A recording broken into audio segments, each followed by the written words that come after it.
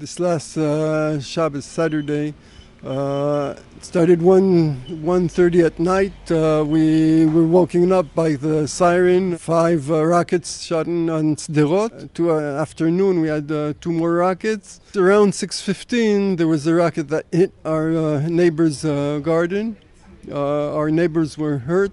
All the family was hurt. They were taken to the hospital and operated. We weren't home when the rocket hit here. The windows that were broken and the garden that was damaged, we could fix that. That's easy to fix. But the mental damage that the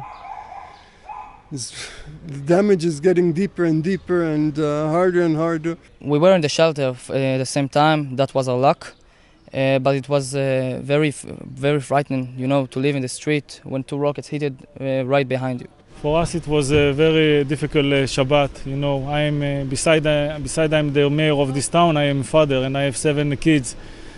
To go outside and to go another time to the shelter, more than 20 times in one day, it's very tough. Most of the children of Sderot suffer from the post-trauma problem.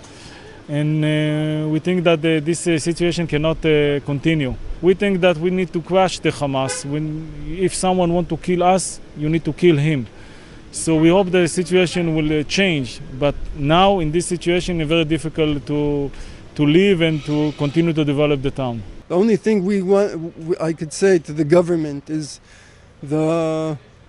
what they did till now didn't work.